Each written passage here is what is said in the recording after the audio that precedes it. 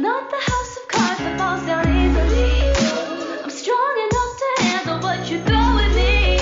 Mental Health News Radio, produced by MHNRnetwork.com, your source for information about our favorite subject, mental health. This show is brought to you by our incredible sponsors like ZenCharts.com, the intelligent EHR for addiction treatment organizations, and MyGenetics, that's MyGenetx.com, changing the way people are diagnosed and treated around the world, helping you better understand what makes you well. Don't you want information about yourself that empowers your mental health treatment? Also, who is minding the store, the finances of your behavioral health organization? TriadicLLC.com, that's TriadicLLC.com, is a full-service revenue cycle management and billing company focused on all the ins and outs of mental health billing. Our sponsors help keep this show on the air and advocating for everyone affected by mental health. Guess who that is? Everyone in the world. Take a listen to our show all the way to the end. You don't want to miss Miles the Therapy Dog's special goodbye.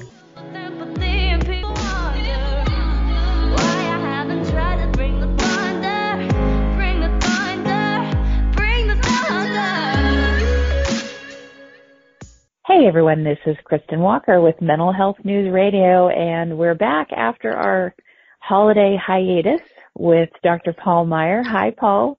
Hi, Kristin. Hi, Melanie. Hi, Paul. And Melanie Van. Hey, guys. So good to be back together. Yes. I think the last one we did was just before we took the Christmas break, and I was sitting in a parking lot for that one, and it was awfully cold outside, but man, it was a good show. Tonight, we're going to talk about getting older and, lessons learned and the effects that those lessons have on our mental health. We have varying, Melanie and I are both in our 40s, she in her early and mine in my late 40s. And Paul, you've already told everyone you're in your 72. early 70s. So we have a nice age span, and you just spent time with grandkids, so you've had the young perspective. I've spent time with my 28-year-old son and had his perspective of things. And Melanie, you've got your kids, so we have all these different perspectives to draw on. So I think it's a great topic to start the new year off with. Age is a state of mind.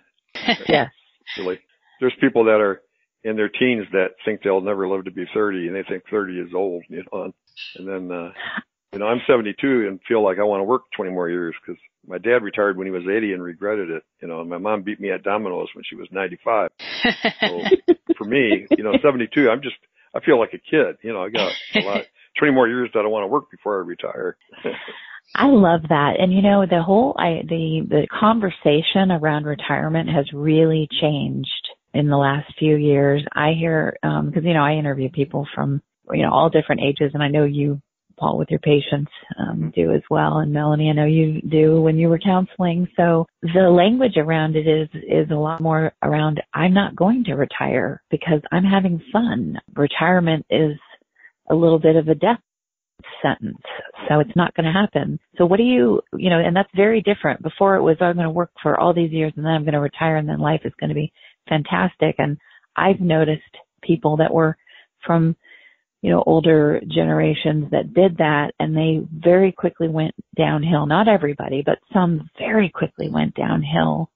And that seems to have, informed younger generations about what retirement means to them. Yeah. I know some great football coaches, for example. I love sports, and I know of some great football coaches who just went whole hog enthusiastically coaching, like college kids or high school kids for years and years.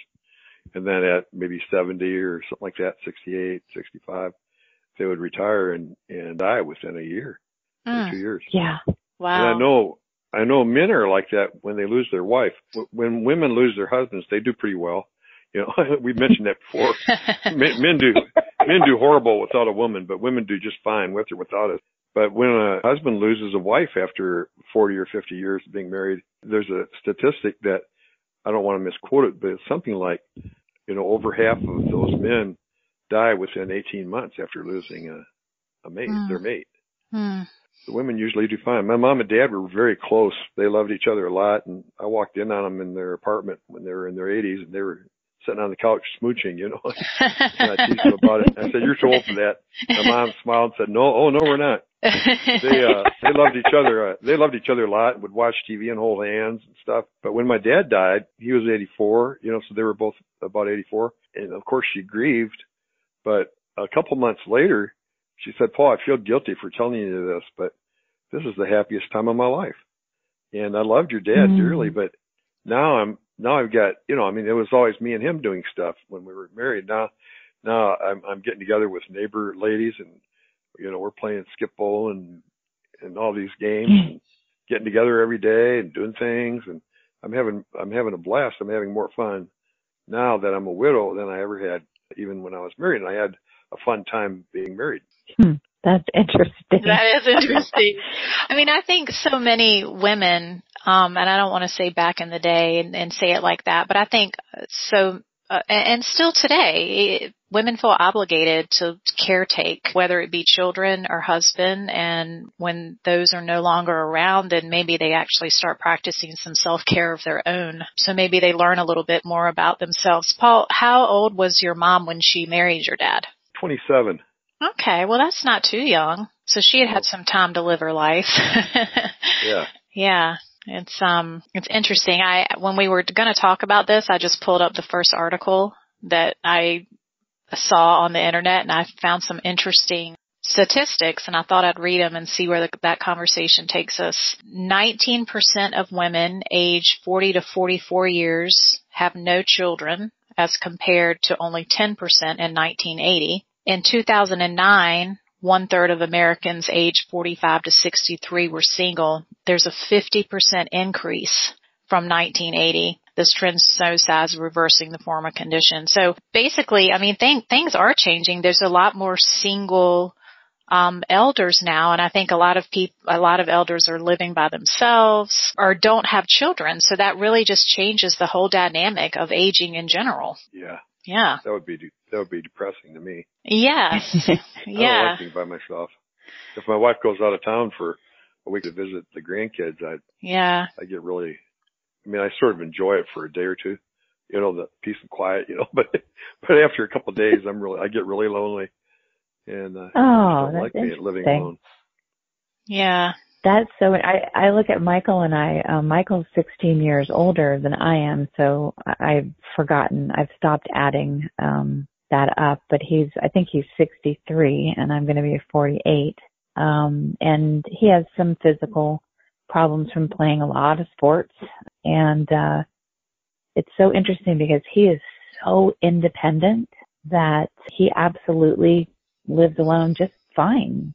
He loves it when I'm there. Like I just came up to visit for the holidays. He does love it when I'm there, and we sit and hold hands and watch movies and laugh and just, oh gosh, we have the best relationship. But we're both okay, see ya. Yeah. I don't feel this grand desire to, need to share a house with anyone.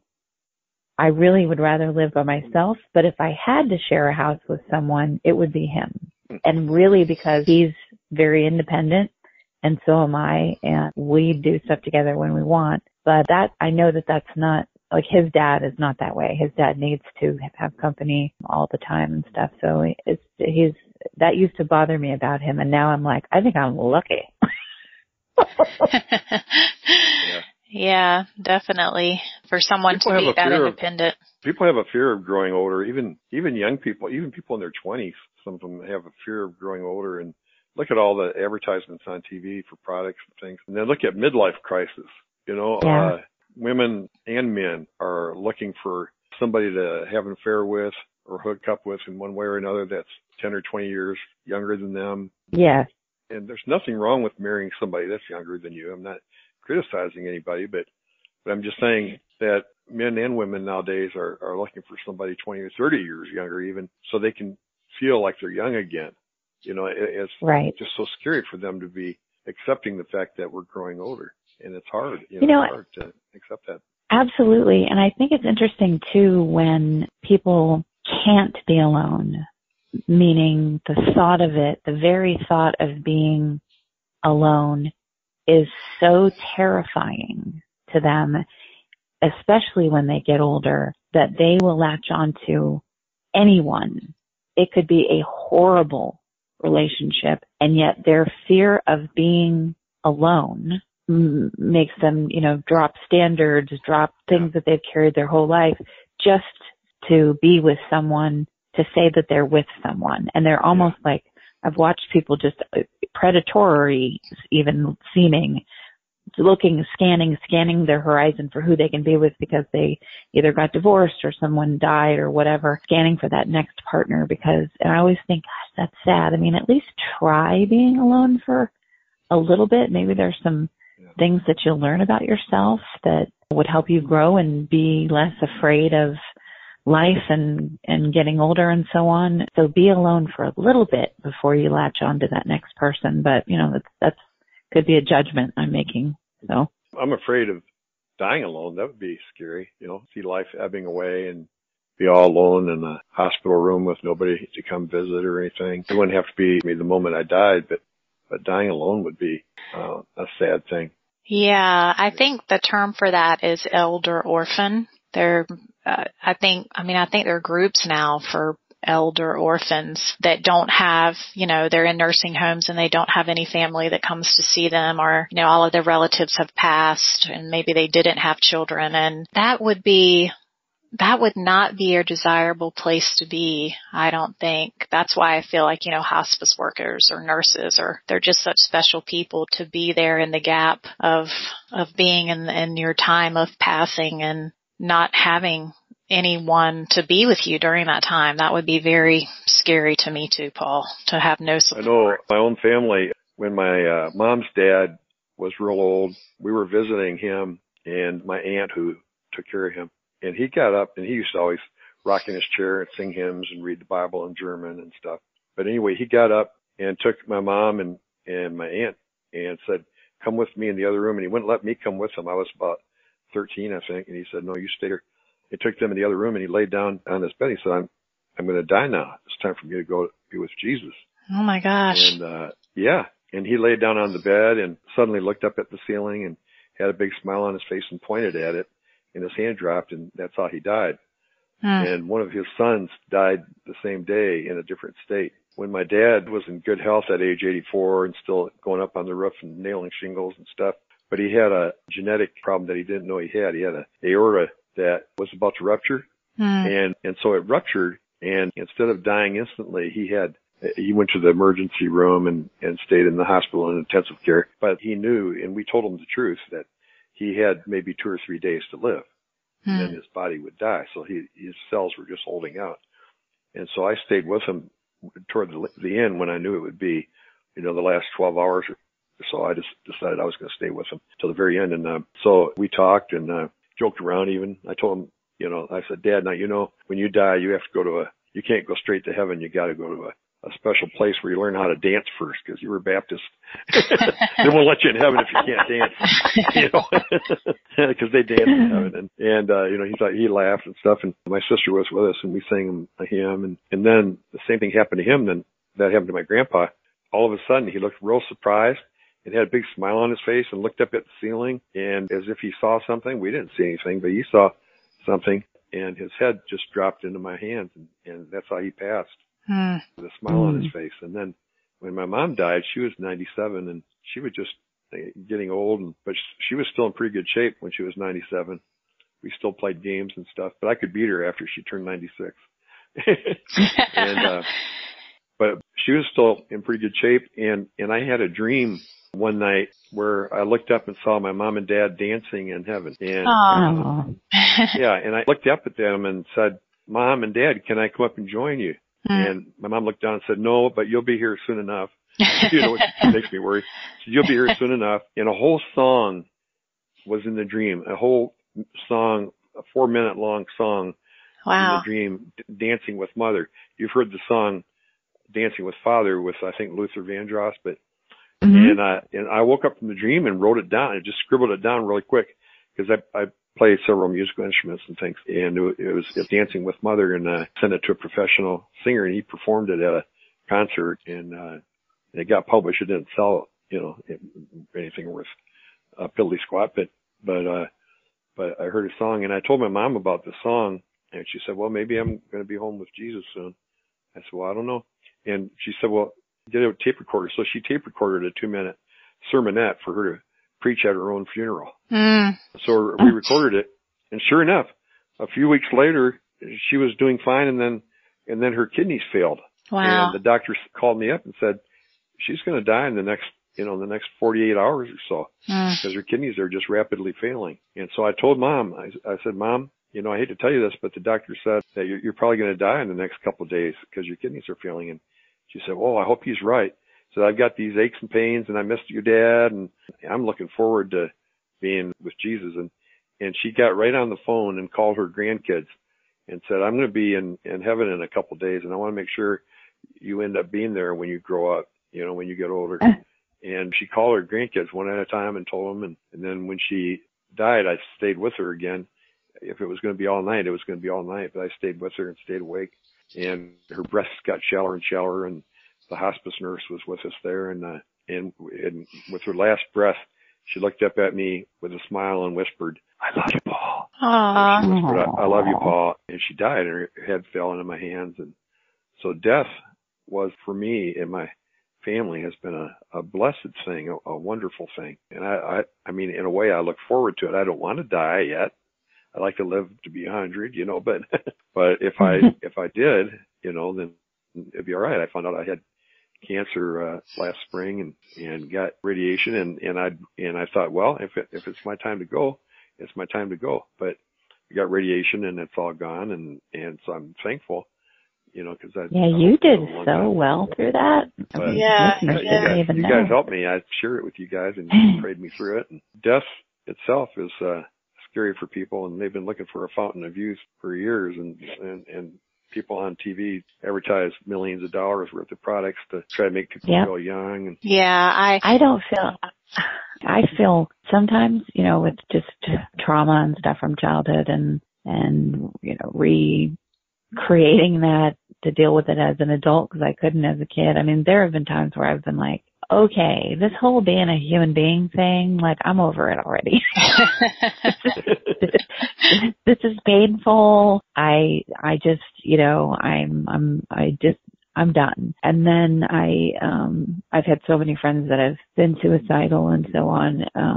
And then I was there when I was holding my father's hand when he passed, and he just, before our eyes, turned into he just looked like a teenager, just right before our eyes. He just turned into a teenager, and it was very peaceful. It was a very peaceful passing. And I don't know what it was, but in that moment that happened, whatever fear I might have had around death was just gone. And the fear of losing other people was gone as well. I missed him terribly, but I feel like he's still here. I know that he is. I talk to him all the time. Mm-hmm.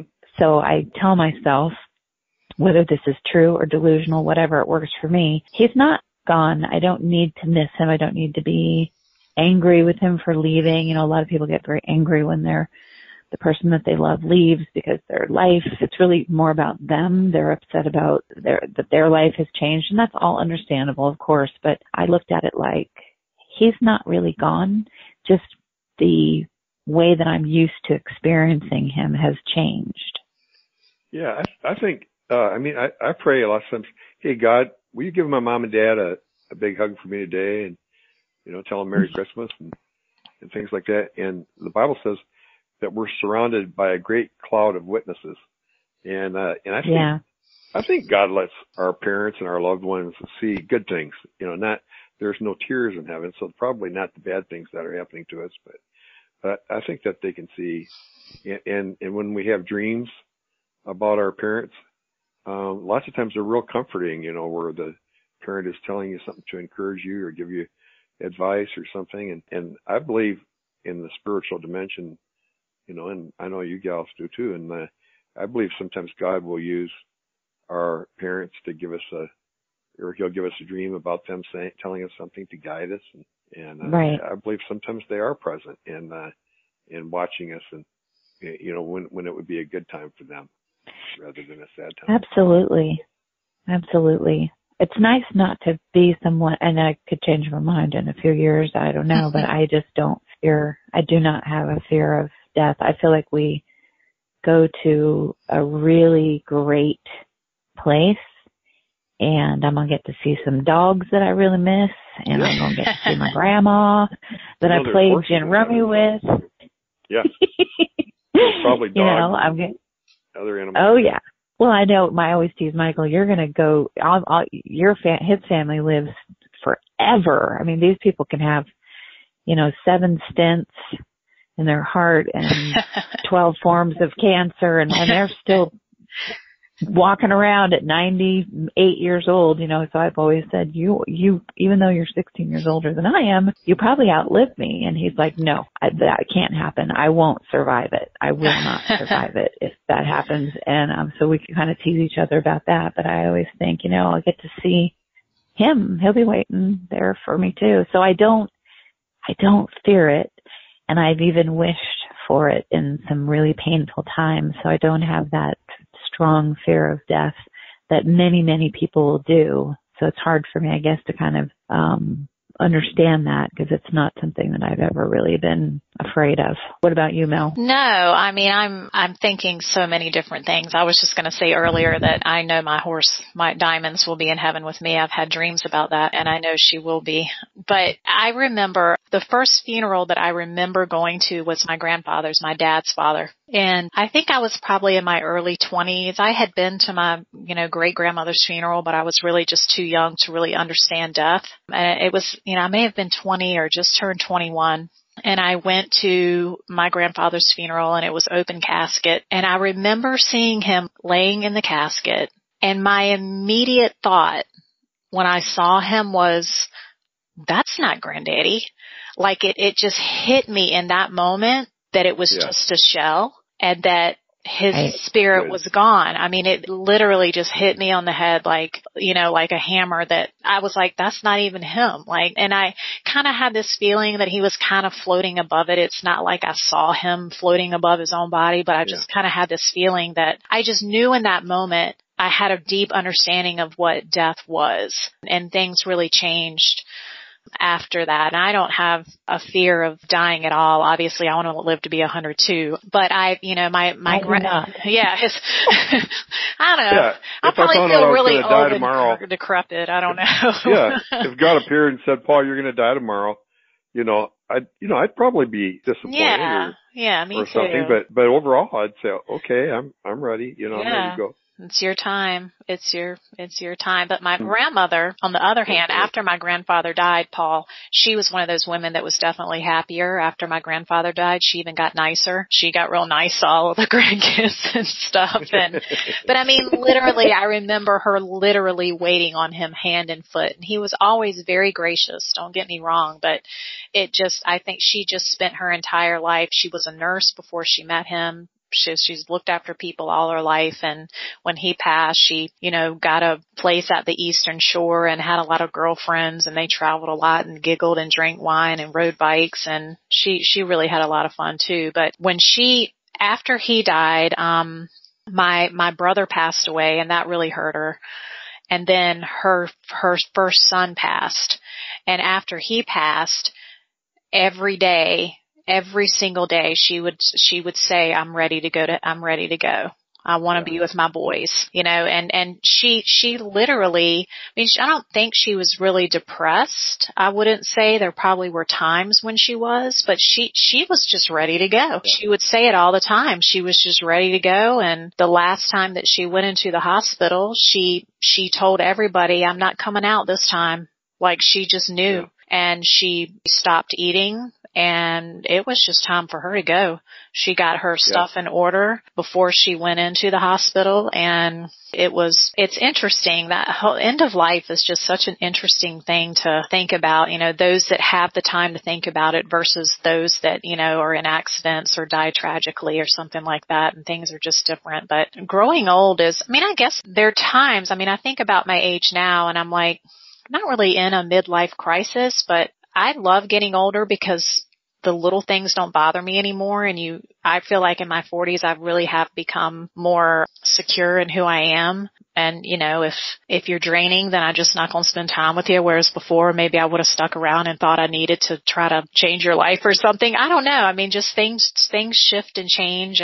But I do have friends. Yeah. I have a friend right now that she is in full blown midlife crisis. She has no, she's thinking about going back to medical school, but she's got 6 children, and how in the world would she ever do that? And I mean, she literally tells me every time I talk to her, I feel like something is just passing me by, and I'm getting old, you know, something's passing me by. And so I have, you know, I have friends that have that midlife space where they just feel like they've got to do something, that everything is too late. And I'm just like, dude, you're only 40, you're only 43. Like, you've got a good 40 years to do some other things. So just relax and enjoy your kids, you know. But I understand, you know, maybe it's just a shift in her soul that's trying to get her to do something different. I don't really know, but Interesting. Ecclesiastes, the 12th chapter says that when you die, the silver cord is loosed and the spirit is released, you know, from that body. Like you were saying about the funeral,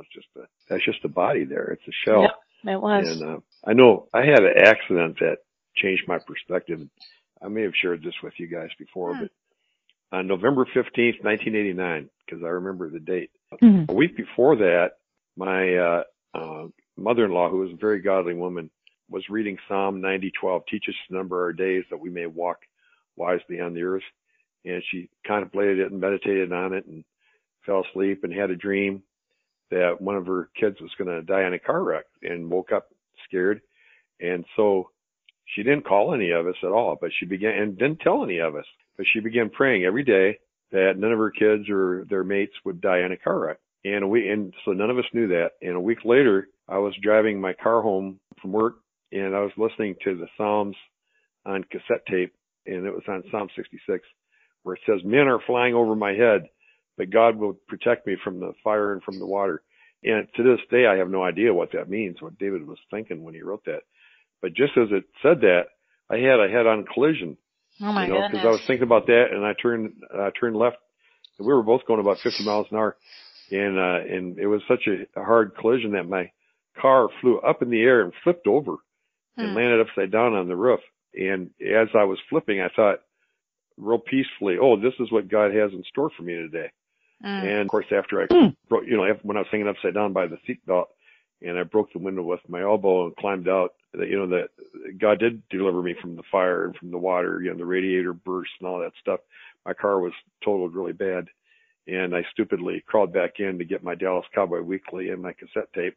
Oh my God. hoping it wouldn't explode while I was getting that, and crawled back out. After I got back out, I did get scared, then I realized, it sort of dawned on me what had happened. And the ambulance got there first, and I told the ambulance, I'm not hurt. And the lady that was driving the other car wasn't hurt. And both cars were just smashed to smithereens, but neither of us had a scratch. And so the ambulance was pulling off, and the cops pulled up, and I was standing in my suit next to my car. He didn't know I was the driver, and he says, did the ambulance take away the body? And I said, no, I am the body. Oh, wow. And he couldn't believe it. He couldn't believe that I lived. I said, no, wow. nobody got hurt. That night when I went to bed, I had a dream, and Jesus was in the dream, and he said, Paul, wake up and go get that cassette tape and put it in your Walkman, your radio, and listen to it until there's a verse that hits you between the eyes.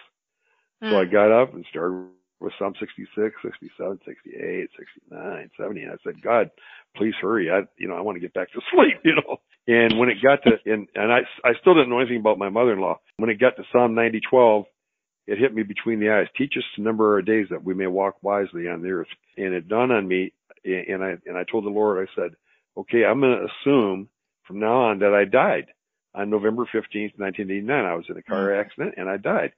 And so every day from this day forward is a gift. It's an unmerited gift that I don't deserve. And so every day is a gift from God that I want to use to the utmost to enjoy and to help others enjoy and to, help people and do good things. So I dreamt that. I had that experience, and then went back to sleep. And the next day, my mother-in-law called me and she said, I heard you had an accident. And I said, yeah, my car turned upside down and all that. And she said, well, Paul, I've been praying for you. And I didn't tell her about the dream or anything. She said, I've been praying for you every day for the past week that you wouldn't die in a car accident. I said, now why in the world Oh my would gosh. you pray a prayer like that? You know, and she told me about her experience reading Psalm 90:12 and having a dream and that one of her kids got in a car accident. And so I explained to her that's the verse that I woke up and God hit me in between the eyes with. So that was a real reinforcer to me that it was a meaningful experience. I had a dream one time that my daughter, who was in graduate school at Rosemead at the time in psychology, and that she was going to have an accident. I saw her have an accident in a dream. She was driving down a California highway, and all of a sudden her car came to a stop and somebody ran into her rear end. So I was going to call her about it, and my wife said, no, she'll just think you're nuts, you know. So I didn't call her. But that afternoon, she was driving down a California highway, and her brakes locked suddenly, and somebody ran into her rear end. But fortunately, she wasn't hurt. But when she called me, she said, I told her, I said, no, you're not going to believe this. So ask your mom whether I'm telling you the truth or not. But I had a dream that that would happen last night. So your mom and I were praying for you. But when you have experiences like that, it makes you think, you know, when that death's okay when it comes. But in the meantime, let's make the use of each day. Each day, let's live each day one day at a time. Yeah, those things do really make you appreciate your time here, and they do help on those days when you are really in a lot of pain. Melanie, what do you think about that? Because I know you have those kinds of prophetic dreams too. I do. I've had some pretty intense dreams, and it's so funny that we're talking about this right now because I've been thinking about some things in my life lately, and I had a dream, Paul, one time that my youngest son was in a car wreck and he actually passed. And I've never had a dream where one of my children has actually passed, and it haunted me for months. This dream I had that he had died in this car wreck. And in my dream, I fell to my knees and I screamed so loud. It was just the worst dream, and it really affected some big decisions I was making in my life at the time. I mean, I've had dreams, after my brother passed away, Kristin. I think I had some real, interesting dreams where I just feel like they were kind of visits, and the light was real different in the dreams and everything was real bright and crisp, and they felt kind of like visit dreams. They didn't feel like just dreams that I was dreaming. That has happened. Yes. Only that has happened to scores. I know. Scores of my patients. Yes. And they lost a loved one, and they'd have dreams where the loved one was coming to visit them and things like that.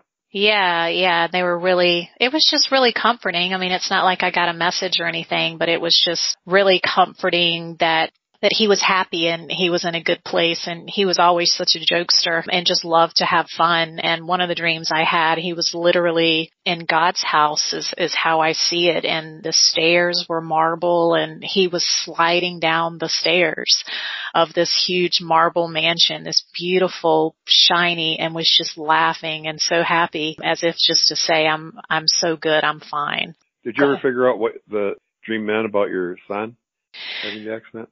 I didn't. I was thinking at the time, about making a pretty big move. And I felt really, really uneasy about it. I think I shared that with you in another interview, Paul. I was thinking about moving to a different area that I've never wanted to live in. And I was thinking about moving back for specific reasons. And I was really just kind of a nervous wreck about it, and had just felt uneasy about it. And then I had this dream, and I recognized the hospital because my 16-year-old son had surgery at the Children's Hospital in Tidewater in Norfolk when he was a child. And the hospital that they took my youngest son to in the dream was the Children's Hospital in Norfolk, which is where I was thinking about moving because I recognized the stainless doors that they took him through. And, I saw them take my son into the doors limp. And then I kept asking about him, and then one of the nurses finally told me that he didn't make it. And as soon as I had that dream, I woke up the next morning and I was just like, I don't need to move. Maybe God used it. Maybe God used it to help you decide not to move. Yeah, I mean, I was really disturbed about that for a long time. It also really encouraged me to face some really deep-seated fears that I had. And it was just kind of like the fire, a catalyst that started me on, I feel like, kind of a little mental health journey to really conquer some anxiety that was just really deeply rooted. So it was definitely, I think God used it in a lot of ways, but yeah, it immediately stopped me in my tracks from even considering making the move. One sad thing that we ought to talk about right out of time, that happens is that a lot of our loved ones become senile. Yes. And that's one thing. There's some things about aging that are negative and not any fun. And, of course, we get more diseases. And I think the average person 65 or older takes 7 medications. And, when you're 30 or 35, you don't take any usually. But I've had loved ones. My own brother had Parkinsonism. And when you get Parkinsonism, 50% of the time, you eventually will become psychotic and delusional. And he was such a sweet guy, a loving guy, a former pastor and counselor. But he got delusional and, want to get in fights with people because he thought they were trying to harm his family. And it was sad watching him go downhill. And I know, Kristin, you've talked about, people that you love that yeah, I get a little, I don't know why I'm not afraid of this. I guess maybe because there's nothing I can do about it, but I don't know about my biological father's side, but I know that 4 members of my mother's side all were senile, and some had very violent tempers and seemed like they regressed back to childhood ages where they were very angry and mean. Yeah. A lot of the time, but then on the other side of it would be extremely loving, but it was very, difficult for all of us to hear about this. And then, for those of us that are around that person to experience that behavior. And when someone's in that state, they're not going to listen to you tell them there's a problem. No, when you're delusional. We need to go to a doctor. Yeah, you're delusional. You need to, you're delusional. You're forgetting things. Right. Yes. And somehow cutting off relationships with people and doing all kinds of just things that are so unlike them and just absolutely belligerent and downright, I call it pit viper mean if you try to speak any kind of rationale to them. And that's hard because then your last memories of that person are of them being extremely abusive. And of course it's because of what's happening to them, so they can't really help it. Yes, their brain chemicals being messed up, their dopamine in particular. And sometimes if they get on an antipsychotic medication, it'll help ease that. Most people, as we get older, get nicer and more loving and gentle and mature and things. But people that get Alzheimer's or other kinds of senility, not all of them get mean or anything, but a lot of times the chemicals really get messed up in your brain and that make you paranoid and delusional and, think people are all out to get you and want to fight them back and things. They can get feisty. Yeah. Yep, exactly. I have a funny story about a senile moment. Let me tell a funny story, Kristin, and then Kristin, and then you'll, Christy. What am I thinking, Kristy? I'm getting senile over here. Jeez. No, my grandmother, the same grandmother that recently passed and knew she was passing, my grandfather or my dad went to pick her up at her house. She was living by herself and we were picking her up for Thanksgiving dinner. And so my dad gets to the house and she has on her Christmas sweater. But he doesn't say anything. He just thinks, well, maybe she's just being seasonal. So he goes and picks her up for Thanksgiving dinner and she's got on this Christmas sweater and she walks in the house with us all to eat and she says, "Merry Christmas." And it wasn't Christmas. It was Thanksgiving. And she meant it, right? She did. Oh, she totally thought she totally thought she was coming for Christmas dinner and none of us said anything, but there were so many little moments like that. Or she would turn the heat up to like 90 in the house and eventually my dad had to get a lock for the heater so she couldn't get to it. And they took her car away and she would take the keys to the lawnmower and drive the lawnmower around the neighborhood. And the neighbors would call my dad and be like, "Earl, your mama's on the lawnmower again," so people do crazy things when they're senile. But anyway. They do. They wander off. Yeah, they do. I want to be the sweetest person in the nursing home. You know what I mean? Like I feel like I'm getting nicer and nicer and nicer. I'm not a doormat by any means, and I think I had to go through a stage where where a handful of people would say that I'm not nice, and the reality is they weren't nice, and I didn't take it. That seems to have sort of, I guess that was a few year pass of having some people like that in my life. And I stood up for myself, and now it doesn't seem like I need to learn that lesson as much, if at all, anymore. But, I just feel like I'm getting a lot wiser, a lot more patient. I don't go to DEFCON 1 over things. I kind of see ahead, in my own, getting older. I'm excited about it. Like, I'm excited that I'm going to be 48. I'm so excited about this. I think it's fantastic. I'm so excited. I'm so excited that I'm getting closer to 50. So to me, it's exciting. And what I hope is that as I continue to get older, that I just am, one of those people, if I end up in a nursing home or wherever I may end up there, that everybody there loves coming to my room because I'm one of the nice patients. You know what I mean? Yeah. Yeah. I hope I never get senile. I do fear that. But I mean, fortunately, my mom never did. She died at 97, and she was still pretty, she was more forgetful than she was when she was younger, but she was still in pretty good mental shape. I do fear that. I don't want to, I'd rather that God took me home than that he let me, linger around 5 years not knowing who I was or who you were or other people are. Yeah. I'd rather go to heaven than go through that. Yeah, I don't think anyone wants to have to lay around and suffer. My mom talks about that because she's been diagnosed with lupus in the last 2 years, and it affects her connective tissue. So she's got some heart problems, and that'll probably be what ends up getting her is congestive heart failure, and there's bad circulation, and she's just always been really healthy. So this has been really traumatic for her. But, she talks about, please just let me go. If she has to lay around and circulation gets bad and they have to amputate. And that can affect any part of the body, including the brain. It can affect any part of the body. It really can. So but Paul, I remember reading, I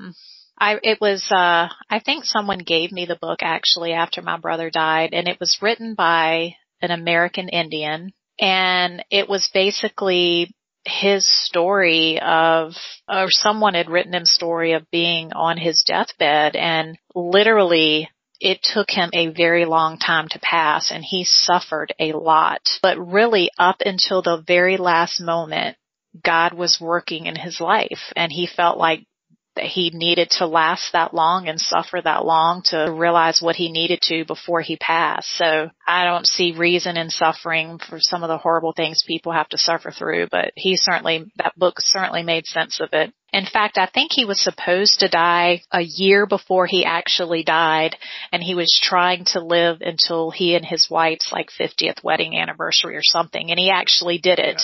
He actually literally lived and died on the day of their wedding anniversary. So it was a real interesting story. So I guess you just never know. People that find out they have, this is a true research study from cancer victims, that people that have different kinds of cancer, and their doctors, based on statistics, say, you have 18 months to live or 24 months to live or things like that. People that just stuff their feelings and don't talk about it die younger than that. And people that open up and share their experiences, and prepare for death and talk about dying and talk about how they feel about it and things like that, actually live a lot longer than the expected amount. So it helps you live longer even when you're dying of cancer or things like that, to be able to, share your gut level feelings with people that care. Which is why I'm so happy that all of us are in the mental health field. So true. No one is going to accuse me of not saying every possible thing that I could say, in terms of my feelings, good, bad, or indifferent. So I don't feel like I will be in that place thinking, oh, there was that stone that I left unturned in relation to what I told someone or what I shared or what I listened to from other people, just taking that time to listen. That was one of the things that when I was a kid, I was always with my grandma, who I absolutely adored, and I always hung out with older people. And, this is when I was very young, from 5 years old all the way up until, teenager. And I always have, done some kind of volunteer work with people that are elderly. And I just love listening to the stories about their lives and all that wisdom. And I never got that, oh, I feel sorry for this person thing. I thought they're always fascinating to me as a human being. This person has lived this whole life with all these experiences, and some of them, were pretty racy or something that you look at the way that they are now and they tell you something that, they did in their 20s, and I think, you? Yeah, I get that experience lots of times. But it's aging, I don't know. It hits everybody differently, but, and it hits our mental health differently. So I guess maybe I have to say it right now, Alzheimer's part, that part could make me nervous. The senility part could make me nervous. I don't want to get mean with it. If that happens, I hope that That's horrible, wouldn't it?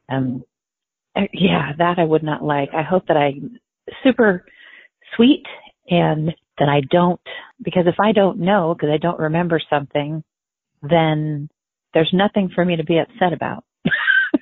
Yeah. Yeah. That's what you hope for.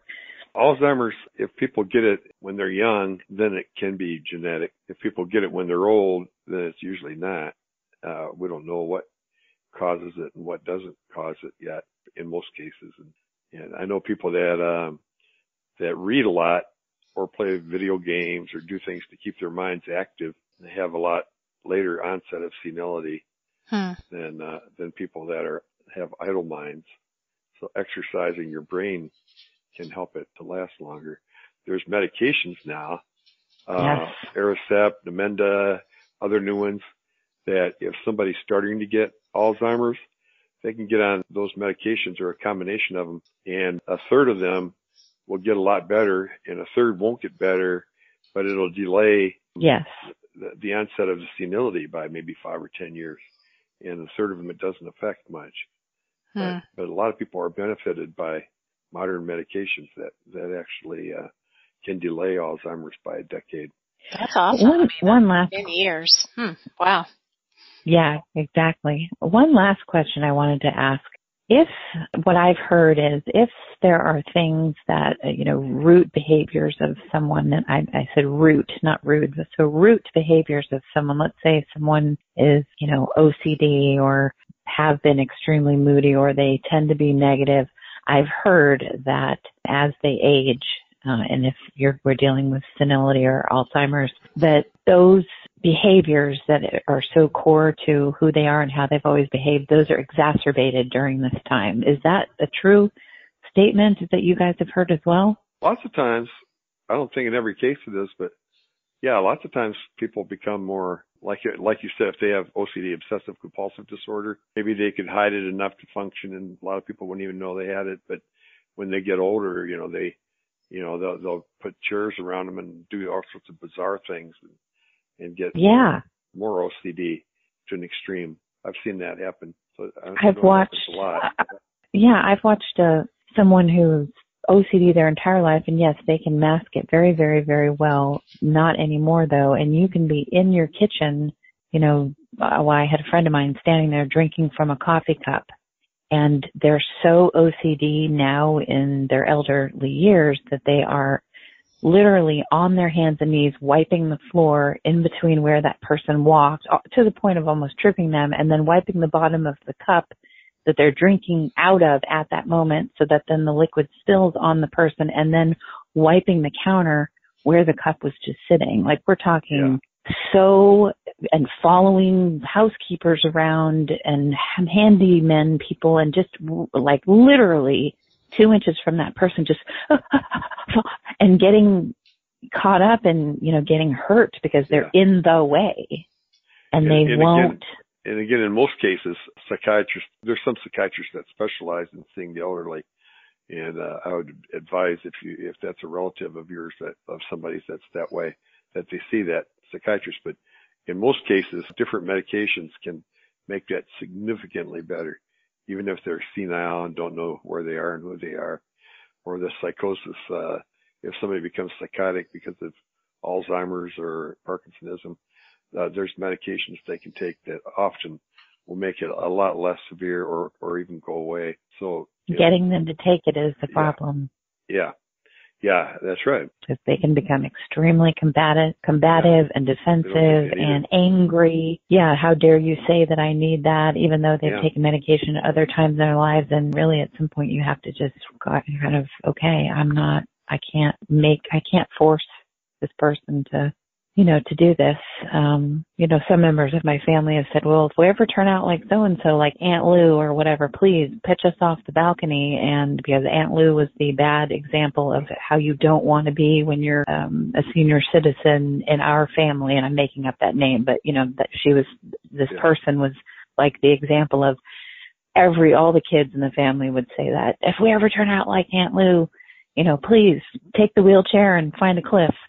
Just get rid of us. And sadly, some in the family have become Aunt Lou, and they won't hear of it. Yeah. And there's nothing that you can do. Something else that I want to say before we run out of time as a psychiatrist is, and I forgot now. Well, I have to edit that out. Oh, shoot. It was really, no, this is our really Alzheimer's. That's Paul's Alzheimer's. I forgot. I'm getting, Yeah. Oh, no way man. you are. What was it? Oh, I know what it was. Okay. Awesome. Something else I want to say before we run out of time is that a lot of people feel false guilt. Like if their parents get senile, that they have to have them live in their home. And I don't think if you want to do that, then it's a free country. You can do that, but I don't recommend that. And if they get, where they're going to wander off into the woods and things, and you have to be with them 24 hours a day, I don't think that's a good thing for your family. That's not good for your marriage. It's not good for kids. And I think putting them in a retirement home is a kinder thing to do for them. They're Absolutely. locked up, and there's people their age that they can hang out with and all that. I know when my mom got old enough, I mean, she lived in an apartment until she was about 94 or 95 or something like that. But then when she got old enough where she would fall down sometimes and couldn't get back up, and she'd have to call me at 3 a.m, and I'd have to drive to her apartment to get her up, and things like that. When that started happening, we said we moved her to an assisted living facility, and she dreaded it. She said, I don't want to go there. I don't want to go there. And we said, well, it's time. You've got to. And once she was there about 2 weeks, she said, I wish I would have come here a couple of years ago. So this is fun. I'm having meals with people and playing games with them and having fellowship and watching TV with people. This is wonderful. Yep. And she had her, if she wanted to be by herself, she went in her room and was by herself. So I would hate to be a burden on my kids. I'd rather be in a assisted living facility. I think I would enjoy it. I could go live there now and enjoy it, I would too, but I could get back out and go to work every day, But, exactly. So don't feel like your parents have to live with you when they get older. If you decide to do that, that's your business, and I'm not condemning you, but don't feel like you have to. That's a good point. Yeah, Melanie, you close the show tonight, Mel. I mean, I was just going to say that my grandmother she did not want to go to a nursing home, and she made it she was still spry enough to be so mean to any nurse that my dad sent over there to try to look after her that he just ended up doing it because she would make everyone cry and they would leave. I don't know that it was her being mean and senile as it was she was just determined she was going to stay in her home until she went into the hospital and died, and she did. But, death is just as big of a part of life as living. We're born and then we pass. And I think I remember reading that it might be another American Indian statement. It really is just as big of a part. And animals do dying a lot better than we do, I feel like. They're ready for it. They're prepared. They know their lifespan. So, growing older and passing can be a tough thing for a lot of us, I think. But, it can also be wonderful, wonderful things about growing older. I think you're more comfortable with yourself. You are wiser. It's easier to make decisions. Mm-hmm. I think most of the time you end up having a little bit more time on your hands, which is wonderful. You can pick up, hobbies and such that might really make you happy or you've never tried before if you just never had the time. So yeah, I think it's really just about perspective, and hopefully all of us will go into to old age healthy. But if that's not the case, then obviously there are more challenges. So grow old gracefully, I guess. I like being 72, and I feel like the older I get, the more respect I get too from people, and other leaders in my field will call and ask for advice just based on my years of experience and things like that. And then I told you gals in the past couple months, even the White House has called me and had me come there and met with me so I could give them advice on mental health and been in on some conference calls and things. And so that feels pretty good. That feels pretty good to be older and have that be a meaningful, positive experience. Well, Paul, you've worked for every bit of that respect. You've done a lot and contributed a lot and still continue. So you have earned that respect you're getting. Not so sure it's just age. You've worked hard for it. Maybe it's just more humility now. Yeah, maybe it is. Well, there's only one way to go on that. I know the older I get, the more humble I'll get because there's such a long way to go that, it can't go any other way, Can't get more prideful. I know. Man, I think about that too. Man, am I so much of an easier person than I was. Even sometimes I think even just, this past year, last year, towards the beginning of the year when I started this podcast network, there was so much drama going on with different people, and I was under so much stress. And I think now, of course, I needed to go through that. It certainly made me wiser, and I'm going into a new year with a new birthday and new age. But I still look at those times and think, what the heck was I so stressed out about? So some of that stuff was just utter nonsense. Yeah, the things we used to worry about, huh? That now wouldn't even, that I'd be like, whatever, move on. Yep. So, well, I think this was good. We touched on different ideas and truisms for each of us around what it means to get older, no matter what age you are. So thank you both for joining me, and thanks to the listeners for tuning in again to Mental Health News Radio. Get ready for it, because here it comes. But first, thank you again to our sponsors like EverythingEHR.com, devoted to helping organizations finding the best electronic health record in behavioral health, and Service Dogs by Warren Retrievers, SDWR.org, a nonprofit organization that provides service dogs to those with unique abilities and invisible diseases, to include autism, diabetes, epilepsy, and PTSD. Until there's a cure, there's a dog. And hey, an SDWR service dog is at work every day with one of our own team members. If you have a question, visit us at mentalhealthnewsradio.com or our network of podcasters at mhnrnetwork.com. Disruptors, healers, technologists, advocates, and most importantly, voices to be heard from all corners of the globe. Thank you so much for joining us. And now a final word from our therapy dog, Miles. Good boy.